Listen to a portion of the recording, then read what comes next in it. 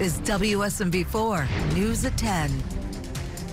The long road to recovery continues after the deadly explosion at a munitions plant in Hickman County. Thank you for joining us tonight at 10 o'clock. I'm Tracy Cornett. I'm Lydia Fielder. We now know the names of the 16 victims. It has been 3 days now since that explosion at the Accurate Energetic Systems facility, and the investigation remains very active tonight.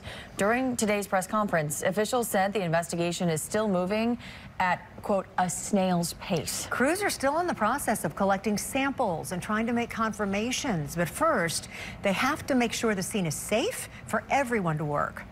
We make sure that that scene is safe, render anything that needs to be neutralized as far as potential hazards, whether that's explosives or anything else. We'll make that secure, and then we start to do the recovery process of any remains that are there. We're told it could take weeks, if not months, before we get any answers. That's because they want to make sure that there are no mistakes made. One of the biggest announcements since the explosion came this afternoon as Humphreys County Sheriff Chris Davis released the names of those 16 victims believed to be inside that plant at the time of the blast. But as our Steve Mailing shows us now, the process of reuniting the victims with their family could take some time.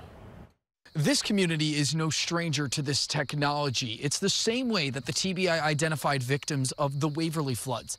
And while the names of the 16 victims were released earlier today, the process of identification is far from finished.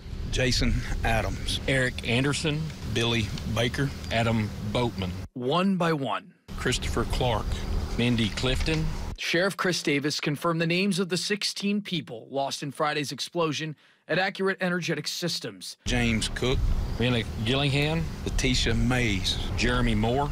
Each person with their own story and their own connection to this tight-knit community. We may not have known that individual personally, but in some form or fashion we probably, or do, know their family or extended family. Melinda Rainey, Melissa Stanford. The investigation and evidence recovery continues, but a priority for crews on site now, confirming identities of those lost in the tragedy. As remains are brought to us, we will be testing those to do matches. The technology uses DNA taken from family members. The first step of the process that was done immediately. Trenton Stewart, Rachel Woodall. Then when remains are found and brought to the lab on site, the TBI can bring answers to families who have been holding their breath since the explosion. Stephen Wright, Donald Yule.